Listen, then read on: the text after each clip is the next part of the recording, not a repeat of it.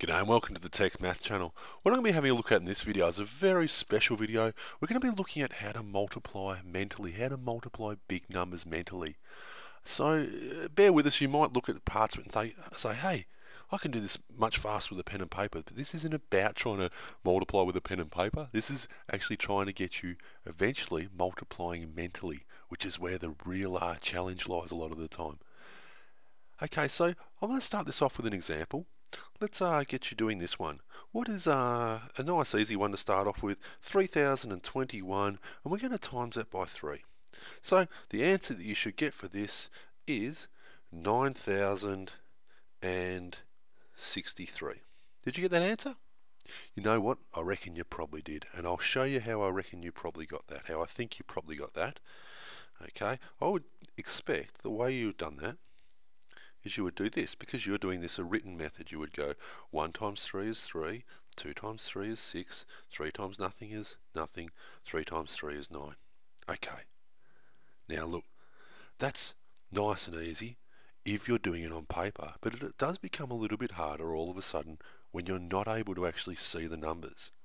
Okay, and in a second I'm going to actually, I'll give you one without the numbers, then I'll actually write it down and we'll work through how your mind might want to get reprogrammed, because I do this slightly differently. Instead, what we tend to do is we tend to work out questions this way, from right to left. Whereas what we actually, when we think of numbers, we actually think about them this way. Okay, we don't think about this number being 3 and 60 and 9,000. We think about this as 9,063.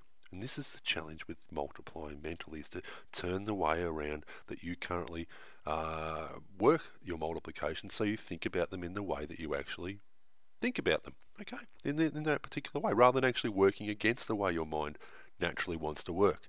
Okay, so the way that I would do this is a little bit different, and this is what I mean with how we have to change the way that we work.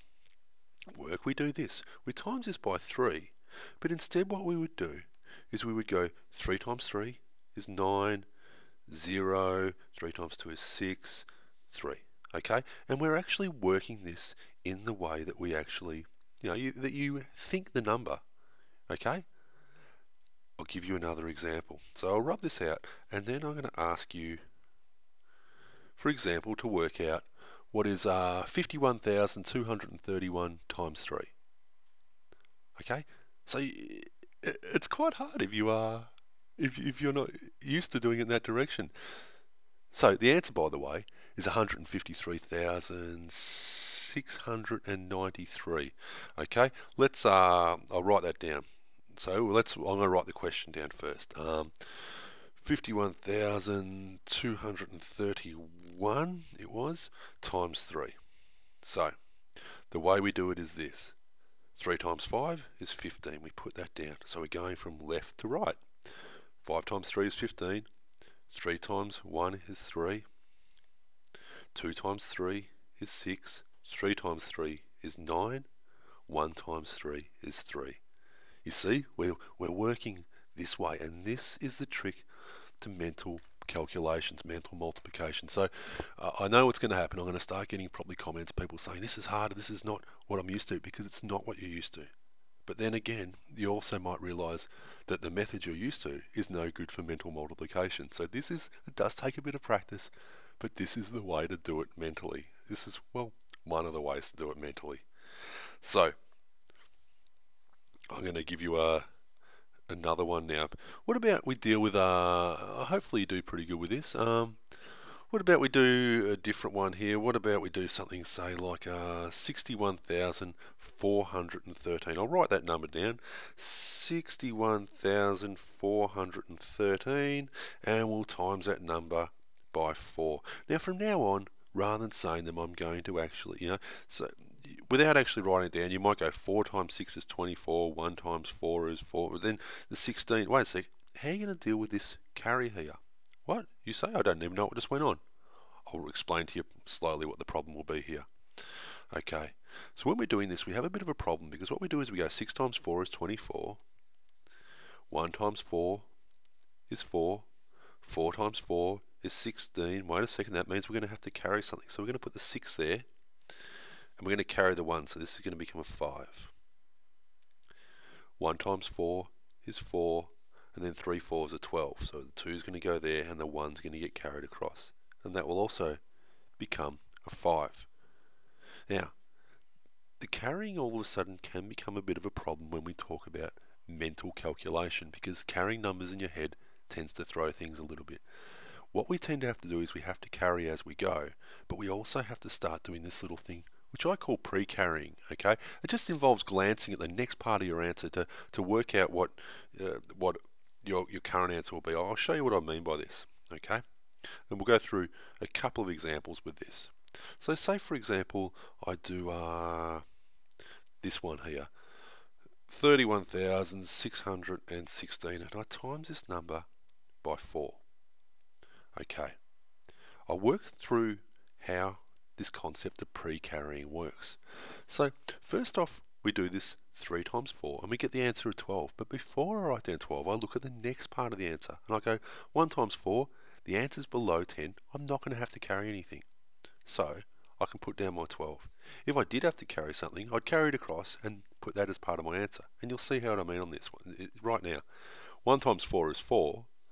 So I'll quickly look at the next part, and 6 4s are 24. 24, I'm going to have to carry this 2. Okay, so this is what I'm going to pre-carry. I'm going to pre-carry it across. So 1 times 4 is 4, plus that 2 from the next part is going to be 6. Okay. Alright, we'll see how we go with that.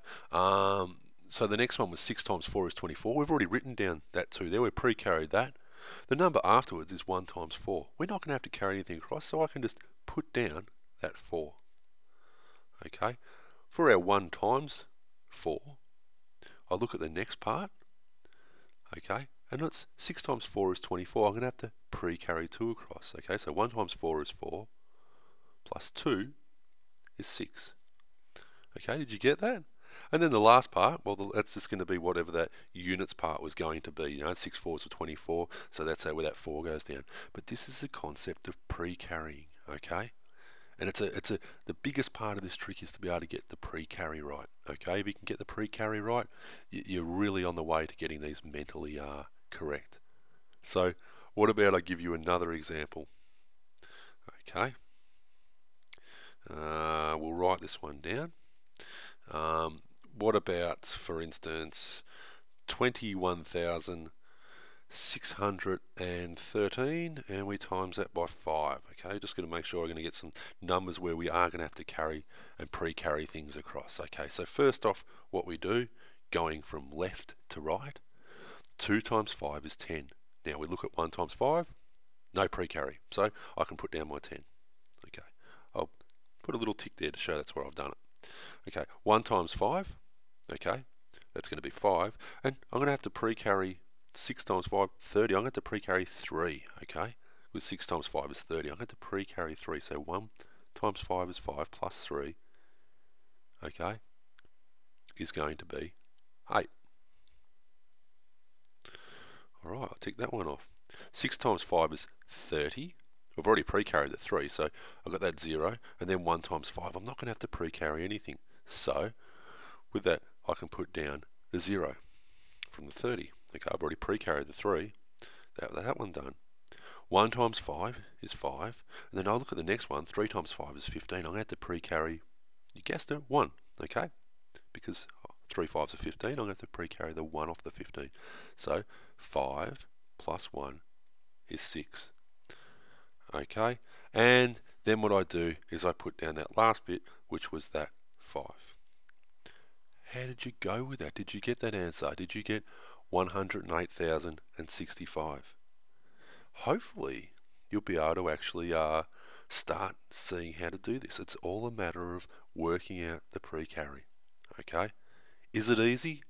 At the start, no, this does require practice. And what I'd recommend is you would start with smaller numbers to start off with, okay? You would start with, say, something I like, something like possibly, what about 423, and we're going to times that by 4, okay? So that's a good one because it's a nice 3-digit, it's not too huge. 4 times 4 is 16, 2 times 4 is 8, so it's less than 10, so I can put down the 16, I can think 16, I can keep that in my head. 2 times 4 is 8, 3 times 4 is 12, I'm going to have to pre-carry that 1, so it's going to be a 9 and a 2. How'd you go with that? Hopefully pretty good.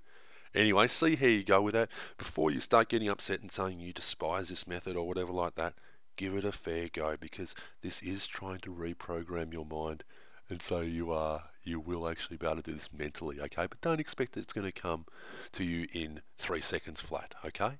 This does take a little bit of practice. Sometimes this does take a little bit of practice, these sorts of things. Anyway, with a bit of practice, your mental math will get faster. Good luck on that. Anyway, thanks. See ya.